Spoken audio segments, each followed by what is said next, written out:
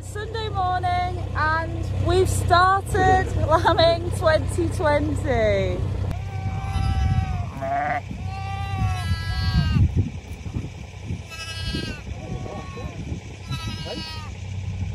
Yeah, they're a good three.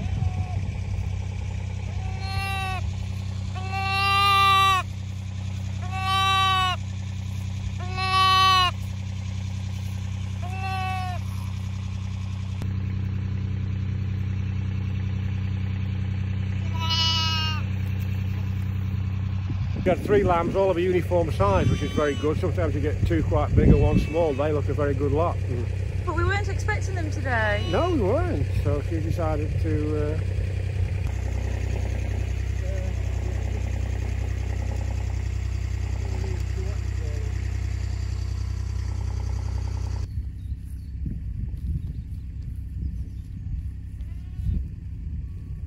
So she might be thirsty. Just pop the water down.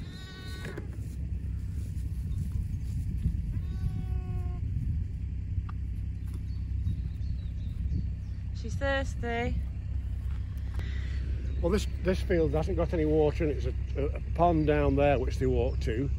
Which I remember we were lambing in, was it 2009? In April, it was just like a heat wave. And it was so hot, and they were trying to get into the mere there.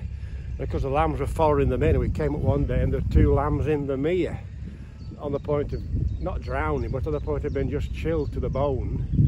And the sun was so powerful, rather than put them under the lamp, we laid them out on the grass and they were fine. So anything that lambs now, I always take water to it so she doesn't have to go down searching for it. But she's certainly always desperate for a drink when they've lambed. She's really having a good feel. She's probably got some more later on, but she'll be all right with it. What a lovely sight.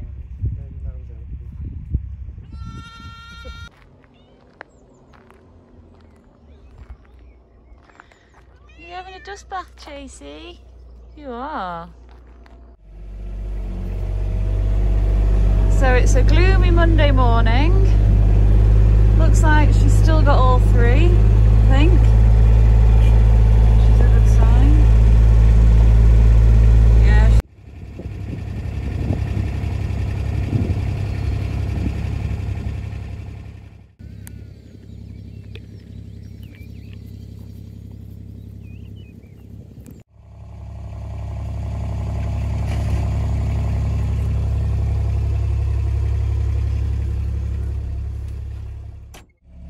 Last night about 8 o'clock to have a run round, and also, well, I learned years ago with lambing outside, don't go checking at night with the birds you feed with, associate that with corn.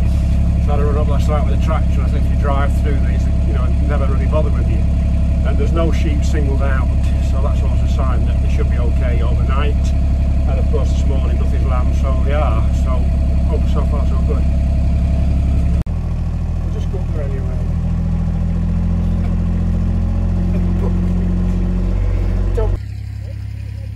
Morning, it's Tuesday. Just feeding round, getting a bit earlier every day now to check that everything's alright. No new lambs at this present moment. See the Highland cows up there, and the ladies are waddling down for their breakfast. So second to lamb. There's baby Doris. It's Doris. Oh, bless her. Hello. Oh, Dee Dee. Oh, Doris. Oh, Doris.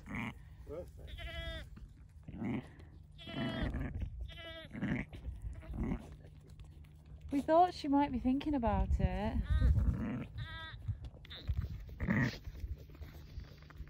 Oh, Doris, you're a good girl. You're an amazing girl.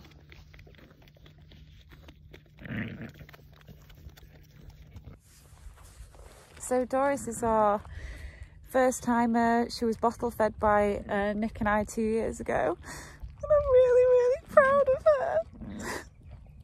I'm so proud of her. I really, really love this sheep.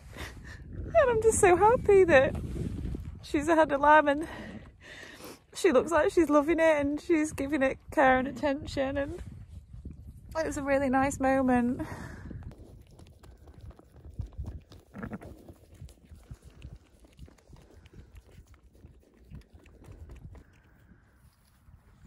It's getting ready to take those first few steps, being well cared for by Doris. I just want to make sure the other sheep don't come fussing round. Yeah. Go on, go on, go on, Missy. She's picked a nice little spot out of the way. So the triplets that were born 2 days ago, we've just caught them. Are they beautiful lambs? Now it's time for them to be marked and tailed, yeah. Right, Amber. Amigos. I can get in without these monkeys getting in. Oh, gentle.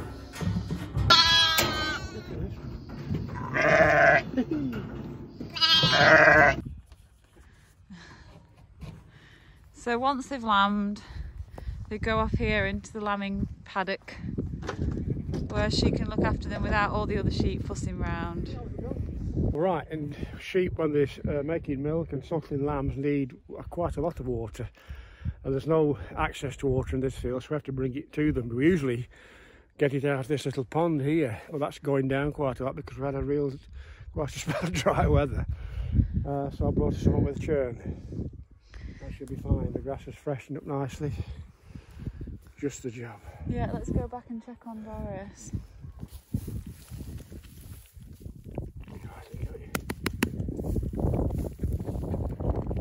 Good sized lambs. It's alright, I think. Is it okay? I think so.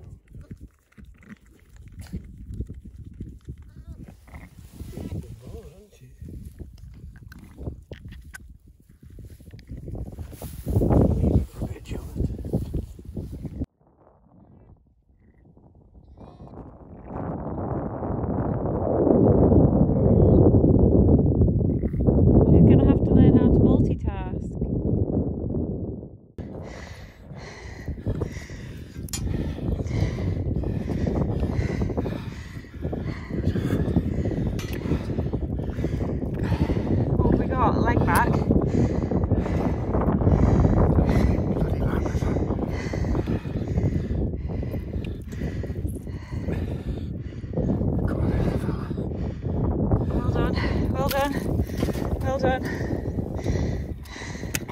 Just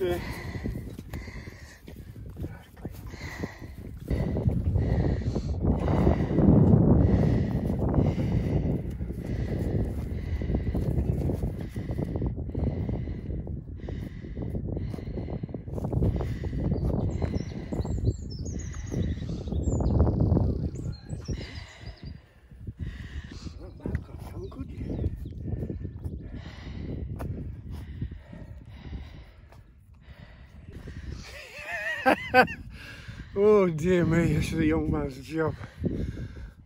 What's happened? The sheep. We saw it was singled out for lambing about 45 minutes ago, and came up to check, and she was down, up and down, and I thought, she said, okay, thanks to Joe. She says, go and look, and the head was there with one leg just back a bit. She's used this lamb before, and having three, so they're not massive lambs. Nothing to lamb it with just the one leg showing, and she's fine, but she would have struggled to do it on her own.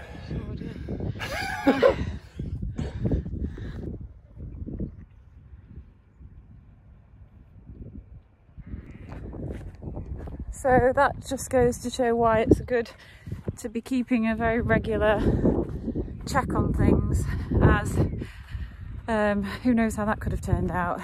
And we will leave her for a bit now, and then we'll go back and have another look and see whether she's lambed the other two.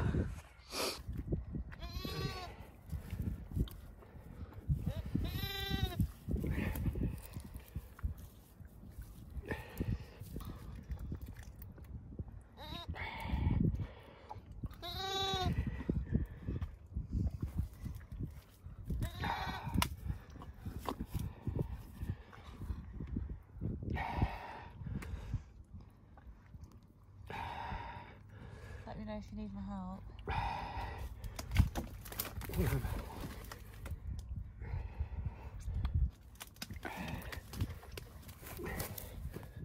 This is a big one. Cracking good lamb. Bring it around here. You want to go, Joe? No.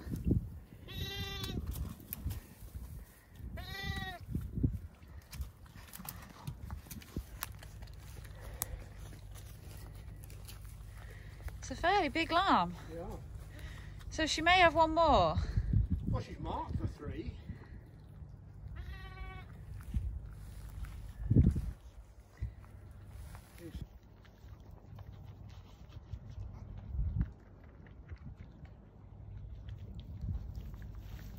Right, well that same sheep had to lamb the second lamb. It was straight, but they usually come out sort of what I always called the like diving position with the feet first, the nose on. The feet were right back, and therefore the elbow joint was sort of keeping it back a bit. So I straightened the legs out, and out she's come. So what she has the next one on her own. Yeah, you'd think it'll be a titch compared to those.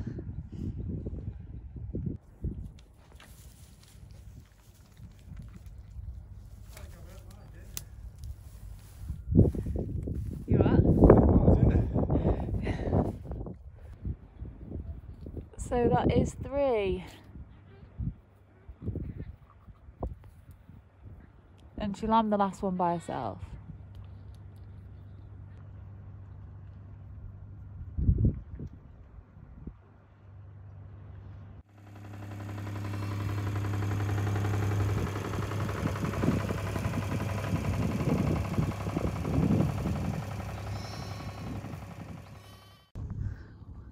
What a fine pair of lambs, Doris.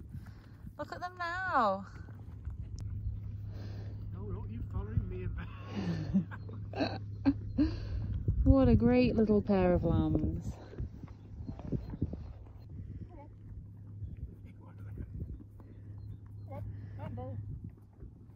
Mrs. Mum.